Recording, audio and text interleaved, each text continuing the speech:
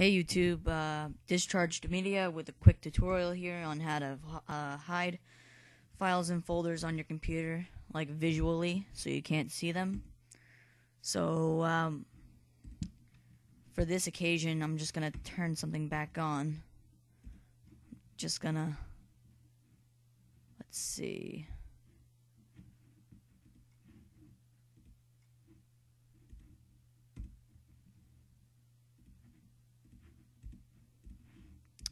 Just gonna turn something on.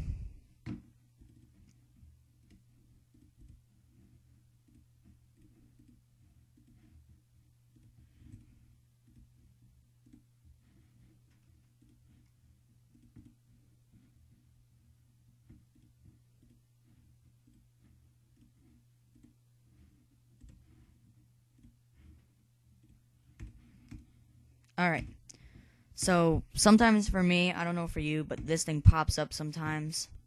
And I really don't want to do anything about it, but I want to get rid of it. So, an easy way to get rid of it is you right-click whatever you want to get rid of. You go to Properties, and then there's two little boxes down here, and you click Hidden to check it. You click Apply, and OK, and you can already see that it's gone. You could do this with any type of folder, file, and stuff like that. Another way you can do it is to hide a folder. You can right-click on your desktop, go to New Folder, get rid of the name, and type in this.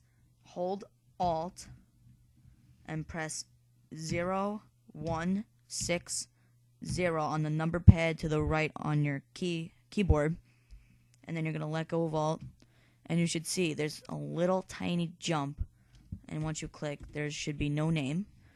Right-click it again, or right-click it, go to Properties, go to Customize, change icon, and you're going to scroll over until you see a blank area. You can choose any one of these, click OK, Apply, and OK. And you should see that it's hidden, and you can move this to over here.